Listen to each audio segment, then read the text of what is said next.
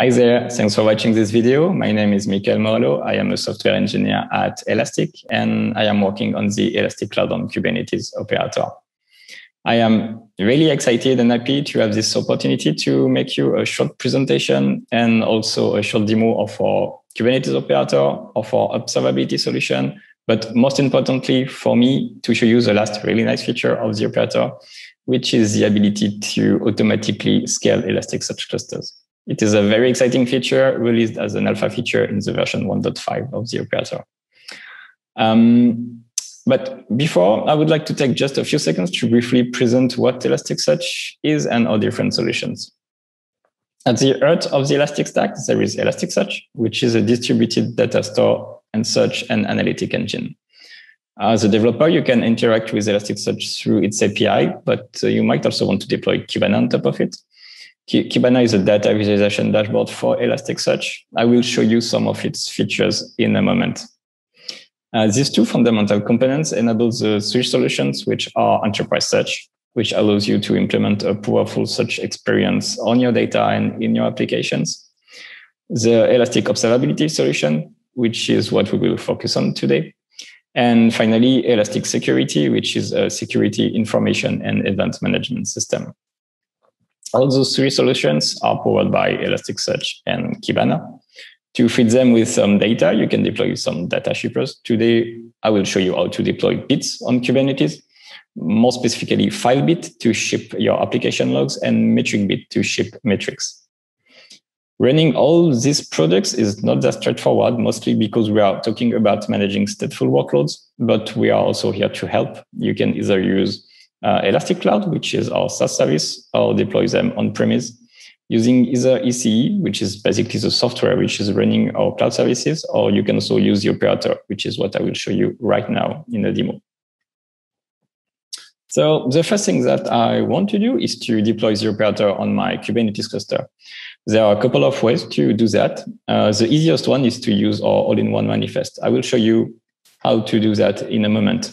If you are a more advanced user and if you need more flexibility, you can also have a look at our new Helm chart. Also, the operator is available on the Operator Hub. And if you are a Red Hat OpenShift user, well, the Elastic Cloud on Kubernetes operator is a Red Hat OpenShift certified operator and is already available on the Red Hat OpenShift console. But now, as I said, I just want to use the all-in-one manifest. So using the all-in-one manifest to deploy the operator is just a matter of applying this YAML file on my cluster. Looks good. Let's see if the operator is running. Yeah, looks great. Maybe let's also have a look at the custom resource definitions, which have been installed.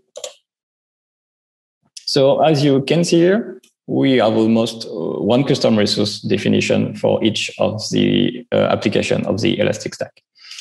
But what I would like to do right now is to focus on Elasticsearch. So let's have a look at an Elasticsearch manifest example. So this is what an Elasticsearch resource looks like.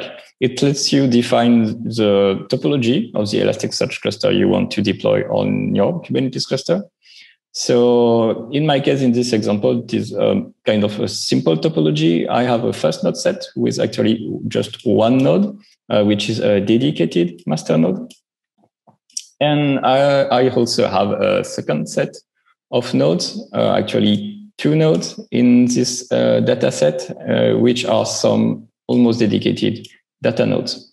And for those data nodes, I want to use some 10 gigabytes persistent volumes using the default storage class. So let's apply this manifest. What I would like to do also is to deploy right now FileBit and MetricBit just to save some time. But I will get back to these examples in a moment. Okay, sounds good. So let's maybe just have a look at, yeah, okay. So what is happening right now behind the scenes is that the operator is creating all the Kubernetes resources required to run an Elasticsearch cluster on Kubernetes. So for example, we need some secrets, we need some network services. And obviously, if we need some pods, so let's have a look at the pod for this cluster. So they are almost running. So here you can see my dedicated master node, and here my 2 data nodes. In the meantime, maybe let's just have a look at a metric bit resource. So this is metric bit. So as you can see here, all I have to do in order to define to which Elasticsearch cluster I want to send my data is just to add this Elasticsearch ref field. And what the operator does behind the scene is that he's creating all the required configuration in order to establish a secured connection between all these instances of metric bit and my Elasticsearch cluster. In the context of Bit, I can also do the same for Kibana. It allows Bit to set up and install some sample dashboard. As you can see, there are a lot of YAML here. This is because the Bit resources give you a lot of flexibility about what kind of metrics you want to collect and how you want to collect. It also allows you to define how you want to deploy the pod. So in my case, I want to use a daemon set to have one instance of each of my bits on each of my Kubernetes nodes.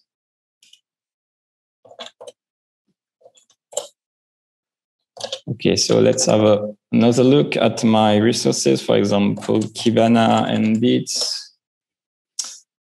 Okay, looks good. Everything seems to be deployed in green. So let's try to log in into Kibana. Okay, so in order to log in into Kibana, I will use a default user named Elastic. This is an Elastic generated automatically by the operator. It allows you to log in first time into Kibana. Oops, maybe I made a typo.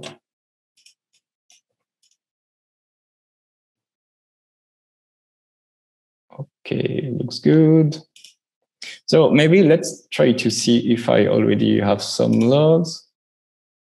Okay, I've just deployed 5 bits, so this is kind of expected. Let's see if we have some metrics or not yet. Let's try to refresh to see if I have some logs. Oh, okay, it's better. I have some logs. So let's see, for example, if I can filter on my Elasticsearch pods logs, for example. Yeah, that's good. So as you can see here, I'm now able to search into the logs produced by all my pods on my Kubernetes cluster. So let's try to see again if I have some metrics. Yes, so as you can see, it is a 6-node Kubernetes cluster. So what we are seeing here is the CPU usage for each of my Kubernetes nodes. So maybe let's try to have a look at the pods metrics. So let's keep CPU usage. I just want to group by namespace because I have a lot of pods. KubeCon demo, let's say, for example, this one. Okay, let's maybe change the time window. Yes, okay. So as you can see here, it is very easy for me to have a look at the CPU usage, the memory, and the network traffic for each of my pods. What I can also check if, as I said, a metric bit automatically set up and installs some sample dashboards. And for example, this one should give me a more specific overview of my Kubernetes cluster. Okay, great. So now, as you can see, I have a lot of data being ingested on my Kubernetes, on my Elasticsearch cluster. And what I would like to show you is how to scale automatically my Elasticsearch cluster to adjust the storage capacity. So let's get back to my Elasticsearch resource. And I just want to show you how to enable autoscaling on an Elasticsearch cluster. So in order to enable autoscaling, all you have to do is to declare what we call an autoscaling policy. An autoscaling policy will let you describe the behavior of the autoscaling controller on a set of nodes. So in this example, I just want to control the nodes with which have this set of roles. And what I want to define here is that I want to have at a minimum 2 pods, and I just want for the operator to be able to create 3 additional nodes, so up to 5 nodes, to adjust the storage capacity for my cluster. If you have a storage class which supports volume expansion, you can also define a different min and different max for the storage capacity. In that case, the operator will automatically scale vertically first the storage capacity, and then I add some nodes as required. So autoscaling is an enterprise feature. So what I have to do is I will just set up a trial license. And what I want to do also is to deploy some pods to generate a lot of logs and a lot of data on my cluster in order to speed up a bit the demo. Okay, looks good. So now what we can do is that we can go back to Kibana. So for the purpose of this demo, I've set up a sample dashboard to let you visualize the remaining disk space capacity in the volumes of my 2 initial nodes. So each node has a persistent volume of 10 gigabytes. So maybe let's also adjust the time window to have a better overview of what will happen.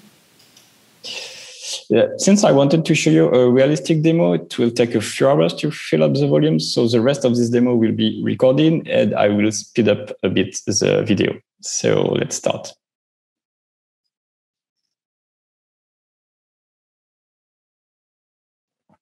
Okay, there is almost 1 gigabyte of storage space remaining. And as you can see here, the operator has automatically added a new node to the cluster, to my Elasticsearch cluster. And the data are automatically rebalanced across the nodes. If we wait a bit more, then another node is automatically added, and then again, a last one. So let's have a look at the pods. And as you can see here, you can see the 2 initial pods, and then the second one, which has been added a few hours later, and then the 2 other ones. So we can check. You can check the autoscaling status by having a look at this annotation. This one stored in the Elasticsearch resource. And as you can see here, the amount of data managed by my cluster at the end of the demo would still require another node. But the operator will not go beyond the 5-node limit I set in the autoscaling policy. Also, the same information is reported through some Kubernetes event. Okay, so I hope that you have enjoyed this presentation and the demo. And if it's not already done, just come visit us at the Elastic booth. It is a great opportunity to chat, to meet our experts and ask your questions and more. So see you there. Bye.